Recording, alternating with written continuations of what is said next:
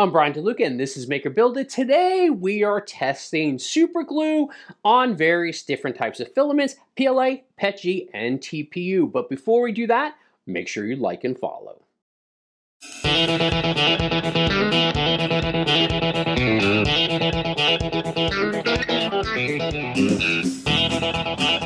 Super glue is one of the most versatile glues for 3D printing, and that's from everything from assembling to actually doing repairs. It's one of the fastest setting glues and can be used on PLA, PETG, but we're also going to test it on TPU. I've never done that before. I'm not really sure how it's going to handle the flexibility of TPU, but let's see.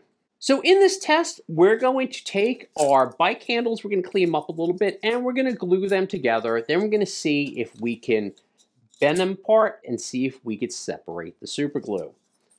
And we're going to do this for each type of material. So let's talk a little bit about super glue while we're prepping these handles. Super glue provides a strong bond between 3D printed parts, ensuring durability and stability. It works with a variety of 3D printed materials. It sets quickly, allowing for rapid assembly and repair without long waiting times. It has a simple application process that doesn't require special equipment or skill. So we're going to do the snap test and see what happens.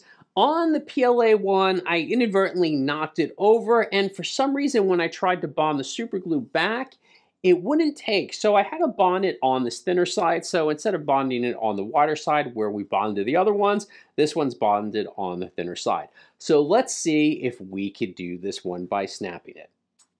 And actually, it broke pretty easily. I'm not really sure why the super glue was having so much trouble bonding to this PLA. But it was, even on the other side. Let's try the PETG. And snapped right off. Now that's interesting because both of these, when we've tested them other times with super glue, they've actually worked pretty well. Let's try it on the TPU. And it sort of did exactly what we expected it on the TPU. It sort of pulled apart. I didn't think it would bond too closely to this TPU. Now, I'm not really sure what would happen with the PLA or the PETG. It is super humid here. It's been raining quite a bit, so I'm not sure, but we did give this ample time to dry. I'm not really sure. Maybe what I'll try doing is bonding the other side and do another test. So I did do some quick research. I asked our friend Chat if humidity plays an effect on super glue, and it does. Moderate humidity for super glue would be between about 40 and 60%.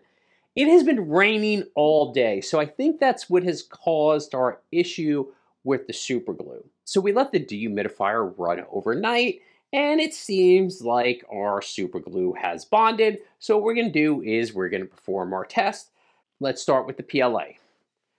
Twist test. Okay, snap test. Oh. Okay, the PLA actually broke, not the super glue. The super glue didn't come apart. So the super glue held up for the PLA, which we've known from previous experiments. Okay, now let's try this one. This is the PETG. Twist test working. Okay, same thing. PLA actually snapped. The super glue held. Okay, twist test on the TPU. This is sort of a weird one because, as you can see, the TPU is sort of just flexing. Let's try to snap it. Okay, not so good on the TPU. It looks like the super glue did fail, which is what we sort of expected in the scenario. So let's just recap. Super glue, especially this Loctite. I love the Loctite. Works really well on PLA.